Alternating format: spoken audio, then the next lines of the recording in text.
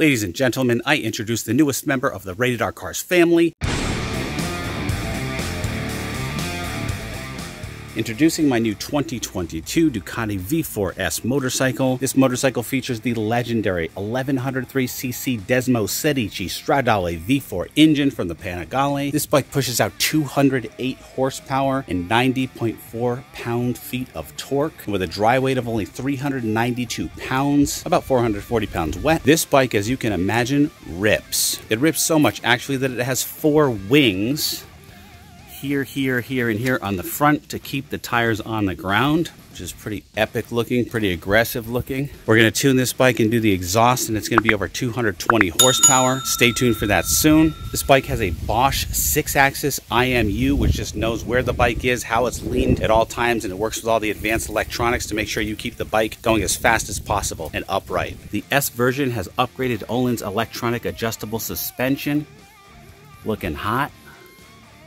All automatic, adjusted with a flip of a switch. You got several modes on this bike, including race mode, which is the only mode I use. The S model also comes with Marchesini forged lightweight aluminum rims, as well as a few other lightweight bits such as a lithium-ion battery to shave off 5 pounds versus the non-S version. And interestingly, it's only 2 pounds heavier than the much more expensive SP version. Of course, we're going to be doing some mods here starting immediately. I already have a ton of them on order. We'll be doing exhaust. There's a lot of different exhaust options on this bike. We're looking at like $7,000 to $8,000 for the Akrapovic exhaust installed, which I think is incredibly expensive. So right now I'm looking at a Termignoni solution, but we may try out several versions of the exhaust if this bike becomes popular on the channel. Of course, we're going to be getting rid of this eyesore right here ASAP. Already got that on order. These are going to disappear. We're going to have the integrated ones that hide like right under that wing there. Ultimately, we'll take these mirrors off and do the bar end mirrors. Getting some custom paint done on this in different carbon fiber parts, as well as radiator guards. Ordered a more aerodynamic cowl since I'm not going to be having anybody sitting on the back of this bike, mostly because they would be flying off. Safe to say I'm going to be taking these rear pegs off. And I already ordered so many parts for this, I forgot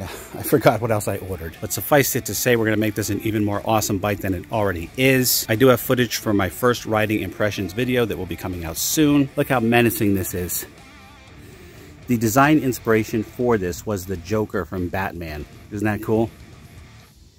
But enough of my jibber jabber. Let's start her up.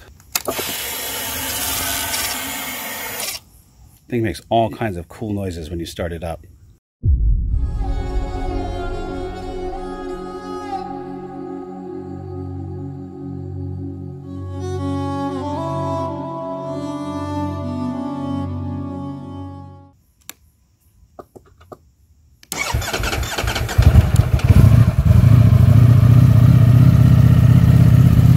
Stock exhaust actually sounds really good, especially at those high revs like 14,000 RPM. Incredible. It is a dual outlet exhaust.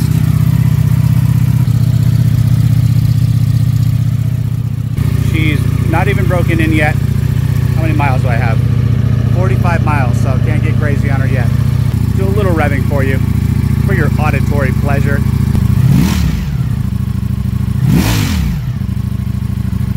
So guys, let me know what you think of this beautiful beast.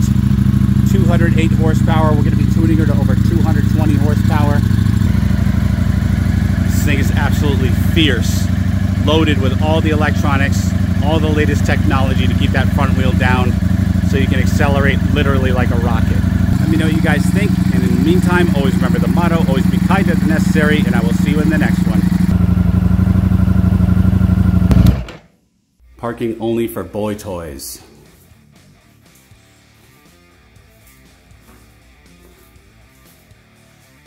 The Streetfighter is insane, but nothing like the madness of this Diavolo 1260S.